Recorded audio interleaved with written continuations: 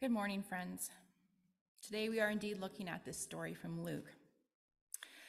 My friend Clayton, he's a pastor up in Barrie area. His church is going through the entire book of Luke, verse by verse. It's taking them like over a year. And he preached on this passage, and it really moved me. And so I'm very thankful to Clayton for sending me his comments about this passage to help guide me through it. This is an emotionally charged scene about a father and a son that follows an equally rich episode, the Transfiguration, which is also an important conversation between another father and son. Peter and John and James have just witnessed Jesus speaking with Moses and Elijah. These disciples have just heard the voice of God speaking to their friend Jesus, saying, "This is my son, my chosen, listen to him." By this point, the disciples and the other followers of Jesus should get it, I think, right? This is Jesus. This Jesus is very special. He's the Son of God, the beloved. He is a healer, a teacher, a new kind of king, the Messiah. Surely these things must be clear to the crowds. This father in our text this morning, he gets it. Let's put ourselves in his shoes for a moment. This father who loves his son deeply. This father who is distraught and probably exhausted from caring for his son. No, not again. Not again, God. Not another episode. Please, God, help my son.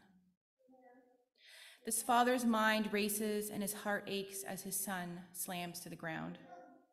The boy's body shakes and twitches. He cries out in agony, his every cell racked with pain.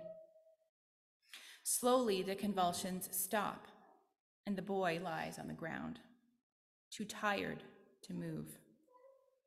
The father and son are alone, exhausted, scared, tired, and alone. No one wants to be around them. The boy whispers, "Dad, please help me." This father's heart breaks again and again. His son has asked for help and healing repeatedly, and the father has not been able to help. As a parent, seeing our child in a pain that we cannot relieve, is the worst. This is the story of the demon-possessed boy, or maybe better titled, the story of the desperate dad. The father in this story is indeed desperate and distressed. After years of caring for his son, fighting this battle against evil, he has to be absolutely exhausted. Odds are he's had to save his son's life from all kinds of harm dozens of times. The family itself is probably having difficult times. Their neighbors, their extended family and friends won't come near them. It's like they're contagious. And this dad, he's running out of strength for this battle, but he keeps fighting because that's what dads do. They fight for their kids. And then he hears about a group of people following some guy from Nazareth. They're doing miracles. Rumors tell of scraps of food multiplying into feasts. Other rumors tell of miraculous healing, people seeing, walking, lepers being healed. And even more interesting, rumors of people whose lives have been taken over by the forces and spirits of evil. They've been set free and given back to their families. I think it's important here to note that every account of this story in the Bible, and even church tradition, states that this boy is experiencing demon possession. And as you look at the text, you might be inclined to think that this is a case of epilepsy, and the symptoms kind of look like it. But all our texts and gospel accounts, church history and tradition label it as the forces of evil wreaking havoc on a young boy. And that's exactly what's happening. And I want to be clear that people with epilepsy and other seizure disorders are not suffering from evil demon possession. That is an illness. But in this story, this boy, This boy is suffering. This boy and his father, this family is facing evil, and they don't know what to do. So the desperate dad, with a hint of hope and a glimmer of gusto, he brings his son to the disciples of this rabbi. And it's likely no small feat bringing this boy anywhere. But desperate times call for desperate measures. He begs them, something that in this honor and shame-based culture is seen as degrading. But Dad doesn't care. Dad is desperate. The disciples place their hands on this boy while he convulses, but nothing happens. For some reason, the disciples can't heal this boy. They can't free him. Mark chapter 9 tells us the same story, and it gives us a bit of an idea as to why.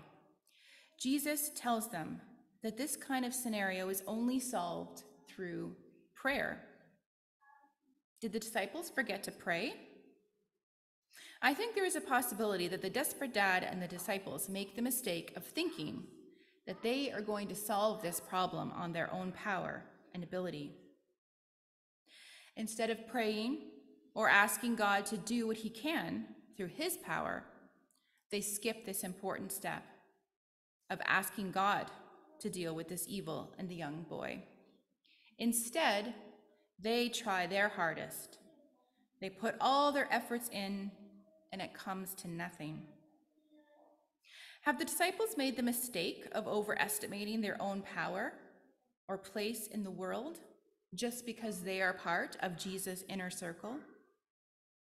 They're traveling with the Son of God. Surely that makes them special, with access to special powers and gifts. This story is a cautionary tale. We cannot deal with the evil that exists in the world through our own power. We keep trying. In an age of individualism where we think we should depend on ourselves, this is a bitter pill to swallow. We call for peace, equality, and justice, or we think we can pull our bootstraps up just a little higher, or work just a little harder. And all these actions are, of course, important. Jesus calls us to be peacemakers, and he calls us to go out and love our neighbors. But when we are faced with the weight of the problems created by evil in the world, we're overcome with feelings of inadequacy, panic, frustration, and perhaps, like the father in this story, desperation. You've experienced the effects of sin, death, and destruction in God's good world. We've seen what greed can do and how failing to care rightly for God's creation can lead to all kinds of scary things. You've possibly experienced moments of desperation like the desperate dad does, when it feels like you've tried everything, when it feels like you just can't march for justice one more time, when you just can't pull up those bootstraps any higher. You've also experienced or observed yourself or others placing trust in everything but Jesus in order to find solutions and defeat the evil in the world. People place their hopes and dreams in politicians only to be let down when they realize that they're simply human, just like the rest of us. We place our hopes in medicine only to realize there's not always a miracle cure. We place our hope in ourselves, thinking that because we work hard or live rightly or follow Jesus like the disciples, we have some special power to rely on. Sometimes we place our hope in educational systems, corrections, intervention programs, advocacy groups, and more, all of which have their appropriate place and role in society, but all fall short. This evil in the world can infect all the good systems in place that are supposed to help us.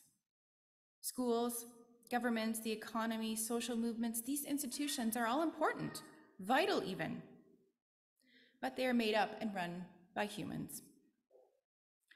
The world experiences evil. The Christian faith is pretty upfront about that, but it also presents a solution that the rest of the world and its systems do not. Jesus. Back to the desperate dad, he sees only one option. He has to get to this Jesus. He and his son are two people among a great crowd, all trying to catch a glimpse of the traveling, miracle-working rabbi named Jesus. This scene recalls the story of the hemorrhaging woman, whereas in her desperation, she reaches out and grabs Jesus' coat. Here, the father pushes and fights his way through the crowd. He's already thrown his dignity and honor away, begging the disciples. So he doesn't care what he's going to do next. He screams at the top of his lungs over the crowd, "Teacher, I beg you, look at my son. He's just a child." He runs to the one who has the power and authority to make things change. He runs to the one who is known for defeating demons. I wonder how difficult this action was for the father. In order to truly help his son, he must abandon his own fatherly role of caretaker. He must relinquish any sense of power and give himself and his son over to Jesus. Jesus' response is unexpected, jarring even. It doesn't show us who he is speaking to. Is he speaking to the father, the crowd, the disciples? But Jesus speaks out, calling the generation unbelieving and perverse. My translation uses the words faithless and crooked, which might be a better understanding. They've not believed in the power of Jesus and have strayed from trusting in God. They've misunderstood the power of the disciples and put their trust in Jesus' followers rather than in Jesus. The disciples have also strayed and placed faith in their own abilities rather than praying to God and trusting in Jesus to deliver them from evil. So Jesus' words are a reprimand, a reminder. It is Jesus that delivers us from evil. Don't forget it. Jesus is here to make our crooked paths straight, and he is not messing around. Though his words are unexpected and may sound harsh, Jesus' actions are beautiful.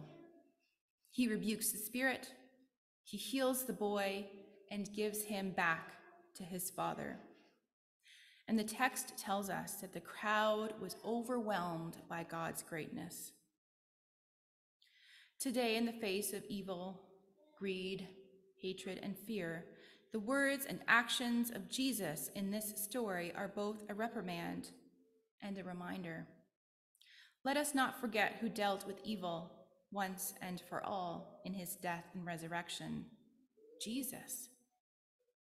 When he declares it is finished, he means it.